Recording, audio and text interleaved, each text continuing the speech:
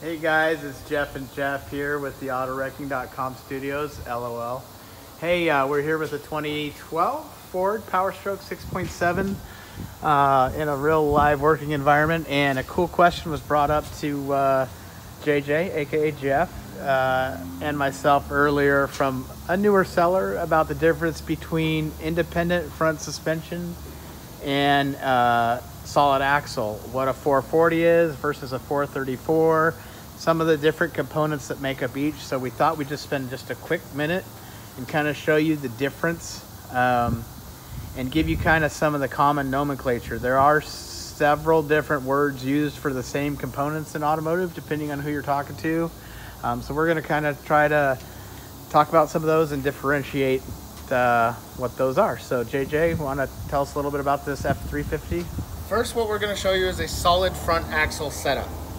Here, as you can see, the axle is built on a single tube with the third member somewhere in the middle of the tube.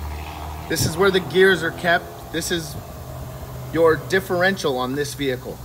The main differences between an IFS and a solid front axle are going to be your steering components and the way that the carrier is held inside the vehicle. Like I said, this is on a solid tube. On these steering components, we're going to start with the Pitman arm here. If you can get in there, Jeff. Okay, so the Pitman arm is connected directly to the steering gearbox. So that's the 551. So on a truck, it's a steering gearbox. On a car, the 551 is a steering gear rack. Kind of hard to see, but the Pitman arm is what connects that to this drag link here. We don't sell a lot of these, but you will get some people asking for drag links. Some people call it a panhard bar, JJ? Some people call it a panhard bar. Okay. Here we have our idler arm. This is your idler arm going This across. keeps the wheels so that they're both moving in the same direction and not side to side. And where's the We tie also- rod ends, JJ? This one is going to have tie rod ends built into the end of the idler arm And the panhard bar too. and the panhard bar. This is how they adjust. Notice there's no upper and lower control arms here. You do have coil springs. On this vehicle, we have coil springs and radius arms that keep the axle bolted to the vehicle. Sometimes radius arms, like on Dodges, will be considered control arms. They might on these trucks as well. But on Jeep Wranglers and like some Ford Broncos, the big Broncos, and some of those F-150s with the twin I-beam front suspensions they had, they call those control arms. They're also in PowerLink, but their actual name is radius arms. So that is this arm back here that goes back to the frame. So sometimes you do find those under 511 and 512. If you hear somebody call and say, that thing had 4-link suspension, a lot of time what they're talking about is 4 radius arms.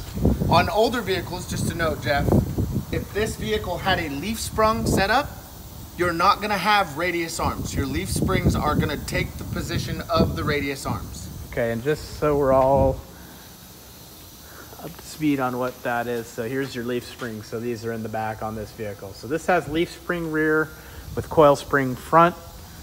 Coil spring front design was noted, I think, for just a better ride quality. Absolutely, Okay. much more comfortable.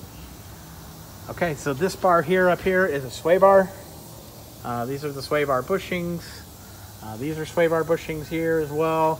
The big deal here is you can see when people are doing the solid front axle, if they ask for a front differential, which you might be thinking 440, Hollander part number 440, most people, it's so much work to swap these gears out, and there's kind of a lot of specialty equipment needed to do that. So most people will just go with the entire 434. That's how we sell it, because it's easier to replace this whole unit than it would be to pull these gears out.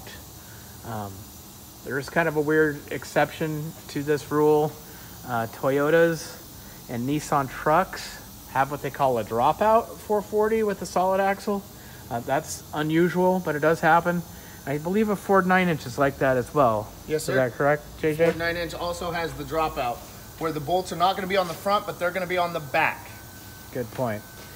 Okay, so this is a solid front axle. This is a 434. So with that, let's cruise over and look at another design. We're going to look at a 2003 Ford Explorer. JJ's a Ford guy, so don't hold that against him. So we've got a Ford Explorer here. This is what, again, this all started with the difference between a 440 and a 434. So this here is a 440. So this is an independent front suspension. This is a 440. This is, in essence, the same thing that gear, those front gears on that solid tube are doing. This is just, it comes with independent front suspension. So this 440 carries out 447s here, which are not part of the 440 assembly typically. So you have 447s here, left and right. JJ, what are some of the other main components that we're looking at here? So the main components here are going to be the ability of the vehicle to operate independently on the left and right wheels. We have our upper and lower A-arms that operate separately on both your left and right sides. So did you notice how he just called them A-arms? So that's another way of saying control arm, but you'll hear that a lot from your customer. Hey, I'm looking for an A-arm for an Explorer. Well, that's just another way of saying control arm. Okay, great. Go ahead, JJ. This can be inventoried independently as separate items or as one 510, or what we call a knee. So it could be a 511 and a 512, or it could be a 510. The other thing you'll notice here, what do we have here, JJ? Here we have a McPherson strut where the spring and the strut are one unit. Okay. On an independent front suspension, that's going to be very typical. Also, one of the main differences is instead of having a steering gear box, this has a steering gear rack. If you can get up under here, Jeff. Yep. This has a gear rack, like your typical front wheel drive vehicle.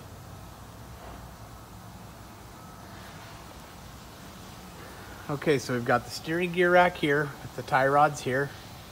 This is the steering gear rack. This is the bushings, or the boots, excuse me, for the steering gear rack. You got your strut back here, your CV axle here, your 447. You got your lower control arm. Up there you see your upper control arm. That whole unit there we would call a 510, kind of this whole unit here. Behind that's the rotor, obviously, and the caliper. But you can see this 440 drops out separately, whereas the other one you have the entire unit being replaced. This car being the way that it is, it's got a crossbar, not a 477, which would be a subframe, K-frame. But this would typically be where you would see that unit. So that is, in essence, the difference between independent front suspension and a solid axle. Yes, sir. Thank you, JJ, for your time today. All points. If you have any questions, let us know. We appreciate it. And hopefully for those that didn't know or need a little bit of a better explanation, this helps a little bit. You can always reach out, and we appreciate your feedback. Have a great day, everybody.